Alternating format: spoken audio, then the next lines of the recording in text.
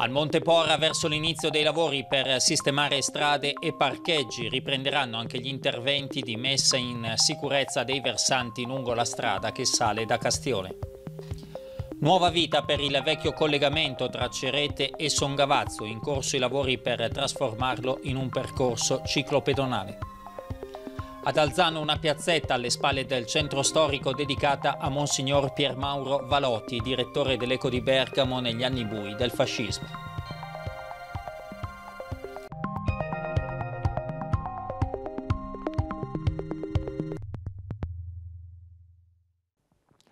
Buonasera, bentrovati con il telegiornale di Antenna 2. Lo avete sentito dai titoli, grazie a fondi della Regione al Monte Pora sono pronti a partire i lavori per la riqualificazione di strade e parcheggi, ma non sono gli unici interventi al via o in corso nel territorio di Castione della Presolana. Sentiamo che cosa ci ha detto il sindaco Angelo Migliorati. Sono in partenza lavori importanti sul territorio di Castione della Presolana. Anzitutto al Monte Pora, che cosa verrà fatto? Allora, il Monte Pora sta finendo la stagione sciistica in queste settimane, in questi giorni, per cui prima di partire si attende che finisca questa stagione di quest'anno, che è stata un'ottima stagione. Riprenderanno anzitutto i lavori di sistemazione delle scarpate lungo la strada per la messa in sicurezza, che sono di circa 1 milione di euro e che erano già in corso nell'autunno. E poi ripartirà a partire dai Valzelli la sistemazione delle strade e dei parcheggi del Pora, che ne hanno effettivamente bisogno. Sono lavori anche questi di 1 milione che prevedono la sistemazione di queste strade e di questi parcheggi anche in funzione di un riordino delle auto su al Pora, e su questo, assieme alla società degli impianti, rifletteremo se farle pagare poi i parcheggi al Pora, se e quanto. Però l'idea è questo, di rimettere un po' ordine ai parcheggi e di potenziarli laddove è possibile. Lavori che verranno finanziati in che modo? Questi lavori del Monte Pora, sia le scarpate che la sistemazione delle strade dei parcheggi e la messa in sicurezza, sono stati finanziati con il piano Lombardia, che sono fondi regionali.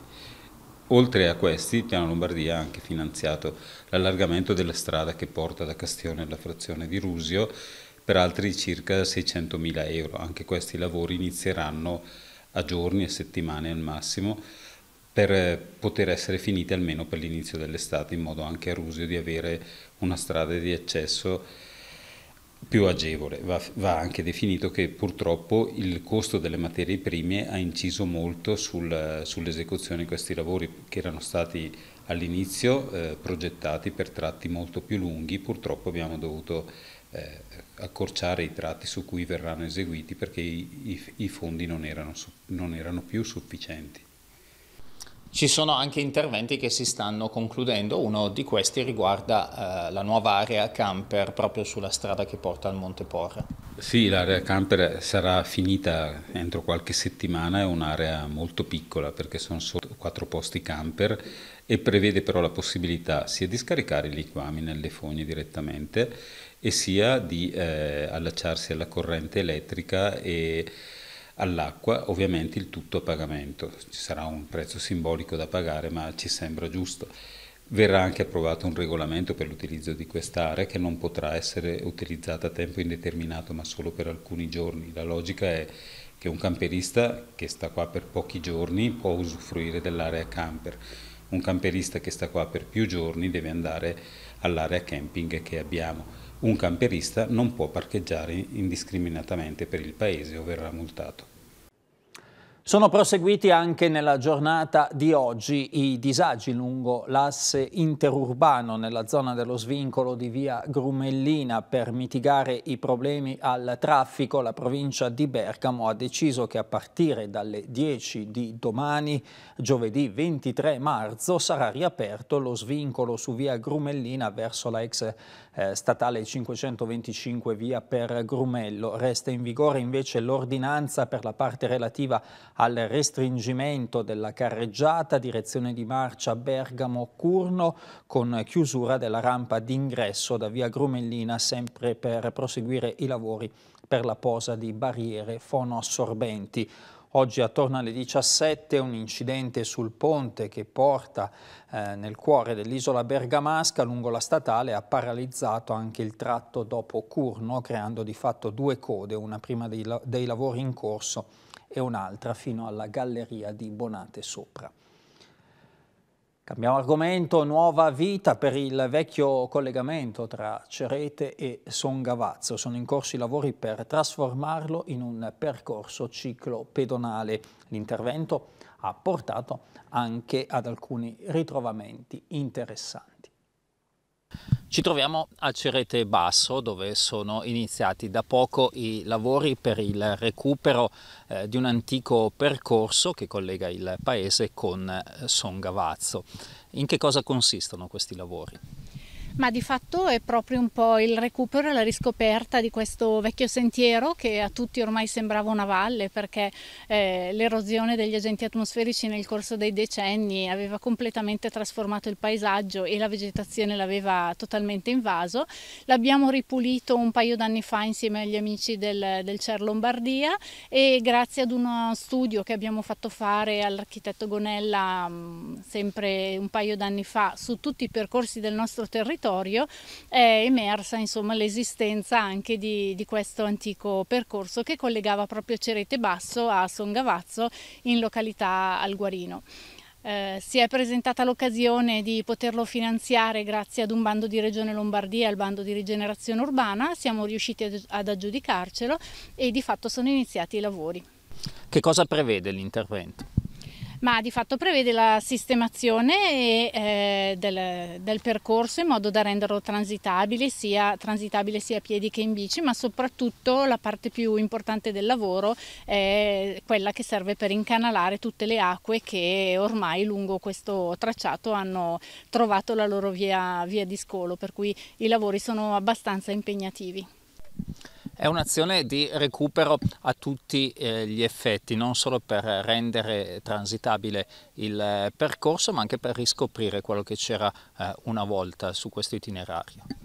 Sì, lo scavo è assistito dietro prescrizione della soprintendenza e è stato rinvenuto un antico selciato, sono stati rinvenuti dei massi erratici che così sono scesi dalla Val Camonica fino a qua nel corso dei millenni, e quindi ecco, tutto il lavoro è abbastanza complesso. L'opera nella sua totalità cuba 495.000 euro interamente finanziata da Regione Lombardia, e poi quando si arriva in cima c'è un punto relax che è un punto panoramico davvero bellissimo dal quale si ammira l'intera Val Borlezza.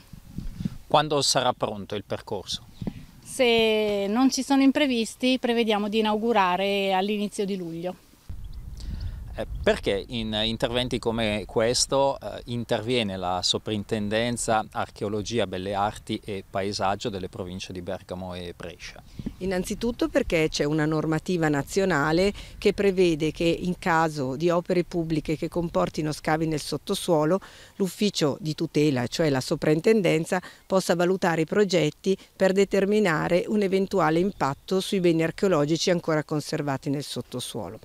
In questo caso, diciamo, il gioco per la soprintendenza era facile, perché il comune, avendo intenzione di riqualificare i percorsi storici del proprio territorio, interveniva su un percorso riconosciuto come antico, e quindi era prevedibile o verosimile che sotto al sedime attuale ci potessero essere conservati i resti dell'antica mulattiera, che risultava molto importante anche dagli studi svolti dai progettisti e comunque dalla cartografia storica. Ed è per questo che la soprintendenza ha prescritto e richiesto al comune che i lavori fossero assistiti da degli archeologi professionisti che fossero in grado di intervenire tempestivamente qualora dal sottosuolo emergessero evidenze antiche. Una piazzetta alle spalle del centro storico di Alzano Lombardo è ora dedicata a Monsignor Piermauro Valoti, direttore di L'Eco di Bergamo negli anni bui del fascismo. L'inaugurazione alla presenza dei pronipoti e delle scuole della cittadina seriana. Giornata speciale per Alzano Lombardo, un bel pezzo di storia che adesso viene ricordato proprio in pieno centro storico. Sì, abbiamo fatto diverse intitolazioni in questo periodo di spazi pubblici. Intitolazione è sempre un momento importante perché ha due finalità principali. La prima è quella di ricordare e rendere gratitudine a personaggi importanti della nostra storia. E il secondo è fare memoria, quindi far sì che questi spazi e quindi questi nomi siano da esempio per tutti e in particolar modo per le nuove generazioni. Oggi, 21 marzo, ricorre il 60° anniversario della morte di Monsignor Piermauro Valoti, un alzanese doc, un alzanese veramente straordinario per ciò che ha testimoniato per la nostra città, sempre stato legatissimo in tutta la sua vita, ma soprattutto per ciò che ha testimoniato nel periodo buio del fascismo. Monsignor Piermauro Valoti è stato infatti direttore dell'Eco di Bergamo dal 1933 al 1938, negli anni più difficili, e lui non esitò ad esprimere la propria contrarietà nei confronti del fascismo, e a fronte di questa testimonianza, di questa posizione dura, pagò personalmente perché fu costretto a dimettersi da questo ruolo e ritirarsi nella parrocchia di Chiuduno. Ciò nonostante non dimenticò la propria passione per la cultura e per la scrittura e continuò a coltivarla, tant'è che nel periodo della guerra, quando Don Spada, che era il nuovo direttore, andò in guerra, fu lui a reggere le sorti dell'Eco di Bergamo. Insomma, una figura straordinaria che abbiamo voluto ricordare e che abbiamo soprattutto voluto trasmettere ai nostri ragazzi perché sia da esempio per la loro crescita.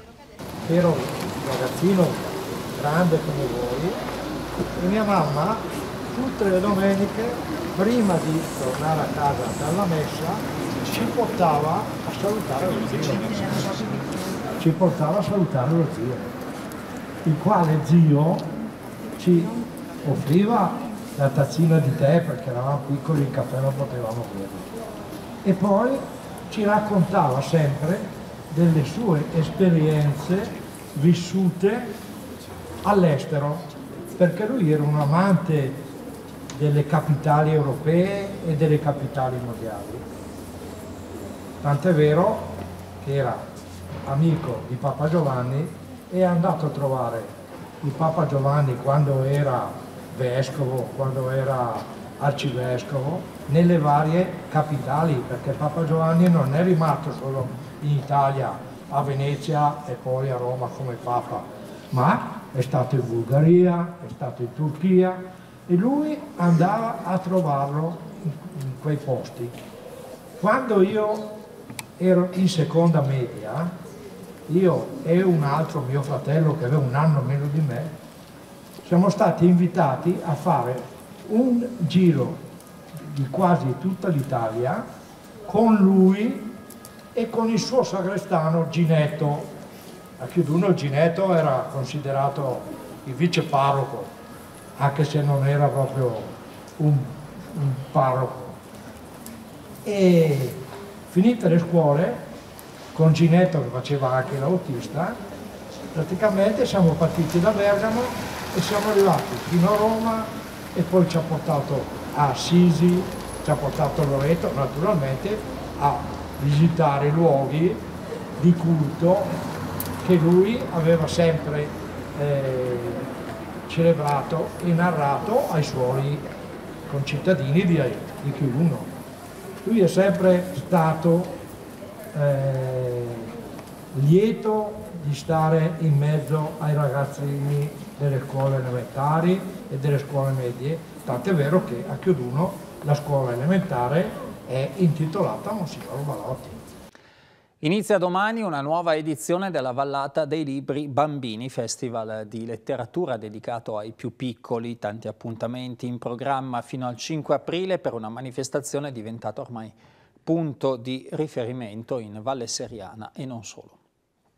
La Vallata dei Libri Bambini pronta a partire, un altro grande appuntamento di una tradizione ormai è diventata la vostra.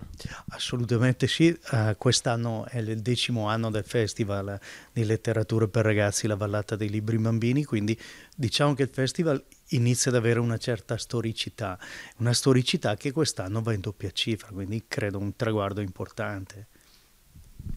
Dopo 10 anni il pensiero è appunto tornare indietro di 10 anni, cosa va spinto a fare tutto ciò? Beh, l'idea è stata quella di provare a riscrivere un po' la storia della promozione alla lettura in Valle Seriana, no? E quindi pensare un festival tutto dedicato ai bambini più piccoli, ai ragazzi, alla letteratura per ragazzi, era un tentativo che in Valle Seriana, ma in bergamasca, non si era mai sperimentato, non era mai stato fatto prima. Ecco l'idea di provare a fare qualcosa per i più piccoli, no? Se per i grandi c'era già molto sulla letteratura e sulla lettura, sulla promozione della lettura, per i bimbi, oltre al grande lavoro che fanno le biblioteche, poi però non c'è mai stato un festival. Da qua l'idea di creare questo festival. Quindi tanti bambini, tante le scuole coinvolte in questi anni. Beh, tantissime diciamo, quest'anno superiamo di gran lunga i 45.000 bambini incontrati in questi 10 anni. Solo per fare un numero, quest'anno le classi iscritte che incontreranno gli autori al festival sono 201. Quindi 201 classi iscritte, quindi tutti i bambini delle classi, più poi tutti i vari appuntamenti aperti al pubblico, ecco. Qualche appuntamento appunto di questa nuova edizione? Beh, in particolare sicuramente vale assolutamente la pena, se avete del tempo andate a vederle, le due mostre che abbiamo organizzato.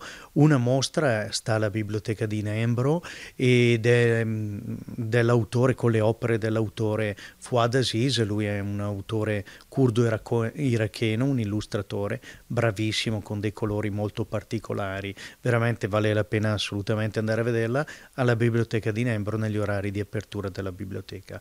L'altra mostra che abbiamo in essere è quella di Marianna Dall'Angelo, e qui invece abbiamo un collage, cioè sono delle opere create con dei collage di carta, e anche queste ci sono delle figure molto particolari che si creano, che acquistano un'espressività abbastanza particolare. Altri appuntamenti importanti durante questo festival c'è sull'altopiano, quindi saremo a Son Gavazzo la sera di martedì del 30 di marzo con Bruno Tognolini. Il mormorio poetico del mondo sarà il titolo della serata, e la poesia per i bambini e dei bambini, quindi questo è il tema di questa serata. Bruno Tognolini, grandissimo scrittore per ragazzi, terrà questa lectio magistralis sull'uso della poesia all'interno del mondo, insomma. Restiamo in tema di libri. Riccardo Landini, scrittore di gialli e noir, vincitore di diversi premi letterari, sarà protagonista dopodomani ad Ardesio. Non è l'unica iniziativa organizzata quest'anno dalla biblioteca. Diversi progetti, diverse iniziative per la biblioteca di Ardesio. C'è già un primo appuntamento nei prossimi giorni, un incontro con l'autore. Esatto, venerdì 24 marzo abbiamo il primo progetto fra i tanti che la biblioteca quest'anno organizza. 24 marzo alle 20:45 incontreremo Riccardo Landini. Riccardo Landini è un autore di libri gialli, noir, è di origine emiliana, ha iniziato a scrivere il suo primo romanzo nel 2009 e alla data di oggi ne ha scritti ben 14. Fra l'altro lui ha vinto vari premi nel corso della sua carriera, ma per noi quello più conosciuto è il premio Giallo Strega. È anche direttore artistico di Taro Noir, che è una rassegna di scrittori gialli. Quindi avremo la possibilità di poter interloquire anche con lui, si farà conoscere da noi, oltre che attraverso i suoi scritti, perché io ho letto anche i suoi romanzi, sono scritti molto bene, deve piacere il genere ovviamente, non è un romanzo rosa, però sono ambientati nei nostri paesi, nella nostra nazione, e lo ascolteremo e avremo la possibilità anche di acquistare i suoi libri autografati da lui. Quindi ricordiamo l'appuntamento? Sì, è venerdì 24 marzo alle 20:45 presso la sala consigliari del comune di Ardesio in piazza Montegrappa. L'ingresso libero e gratuito. Abbiamo detto che questa è la prima iniziativa di una serie programmata dalla biblioteca. Quali sono gli altri appuntamenti che ci saranno nei prossimi mesi?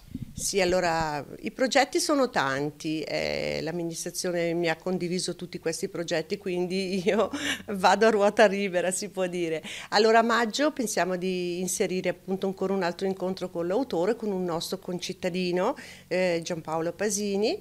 Nel mese di luglio avremo il Ludobus. Nel mese di agosto importante è la rassegna del festival A levar l'ombra da terra, che è un reading musicale in piazza. A ottobre pensiamo di poter organizzare una serata con Natalia Ratti, che è una cantautrice, quindi anche quello penso che a ottobre riusciremo a farlo, e a novembre la solita serata presso l'oratorio in occasione della giornata internazionale contro la violenza sulle donne. Ma molto importanti sono i progetti che la biblioteca fa anche in collaborazione con le insegnanti sia della primaria che della secondaria. Infatti nel corso del mese di maggio ci saranno delle presentazioni di bibliografie per questi ragazzi, che sono comunque proposte di lettura per il corso dell'estate, e ad ottobre ci sarà anche per loro un incontro con l'autore che verrà nelle classi e parlerà con i ragazzi. Nuovo appuntamento domani a Target su Antenna 2 con gli intervistabili. I ragazzi del CSE di Ponteselva ci accompagneranno alla scoperta di un'altra scuola, l'Istituto Valle Seriana di Gazzaniga. Vediamo un'anteprima del servizio in onda domani alle 19. Cercate di avvicinare i vostri studenti al mondo delle disabilità. Sì, noi infatti in questa scuola facciamo diversi progetti per far sì che i nostri studenti possano avvicinarsi al mondo della disabilità attraverso lo sport. Per le classi seconde facciamo il progetto di Torbal con l'associazione Omero. Infatti l'associazione viene qui, spiega ai ragazzi come si gioca a Torbal e i ragazzi vengono bendati e praticano in pratica questo sport, fanno 2 ore di questo sport. Mentre il terzo anno facciamo dei progetti sul baskin, che è uno sport dove insieme i normodotati e i disabili gareggiano, e anche lì i nostri ragazzi ovviamente provano sulla loro pelle, e facciamo anche l'atletica paralimpica e portiamo i ragazzi a Nembro a provare appunto quelle che sono le varie specialità dell'atletica paralimpica, e quindi loro lanciano il peso bendati piuttosto che fanno la corsa con le carrozzine eccetera. Questo è molto carino, i ragazzi si avvicinano appunto a quello che è lo sport paralimpico e quindi provano sulla loro pelle quello che vuol dire fare uno sport con certe disabilità.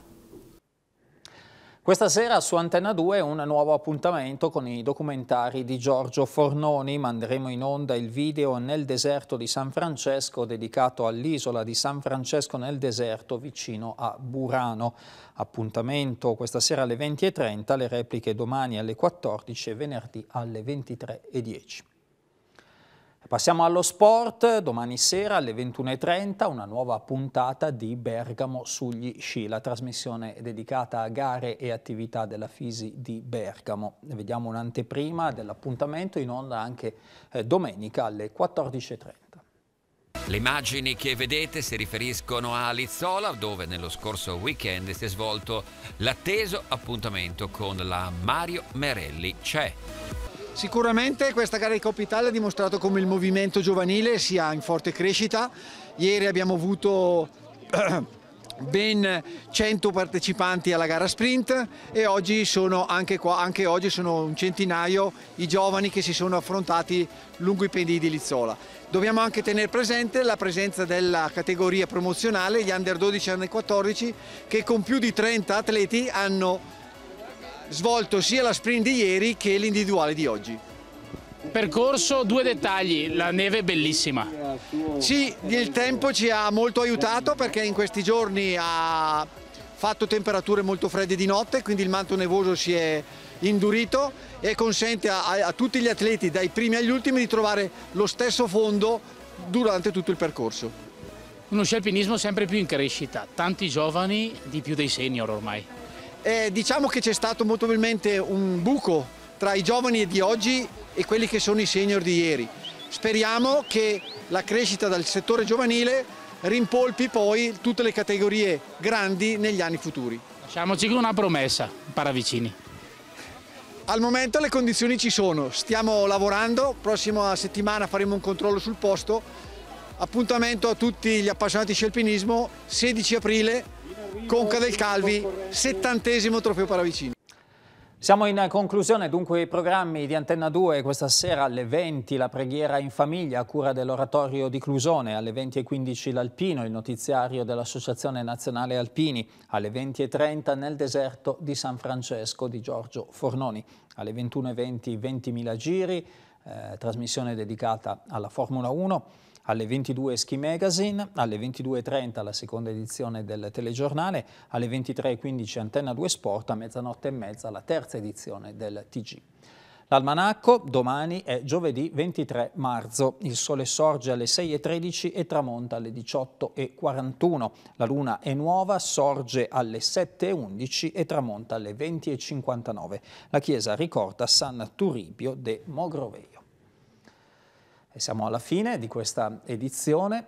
Vi ricordo, dopo il telegiornale, il TG Sport e poi le previsioni del tempo. Grazie per averci seguito e buona serata.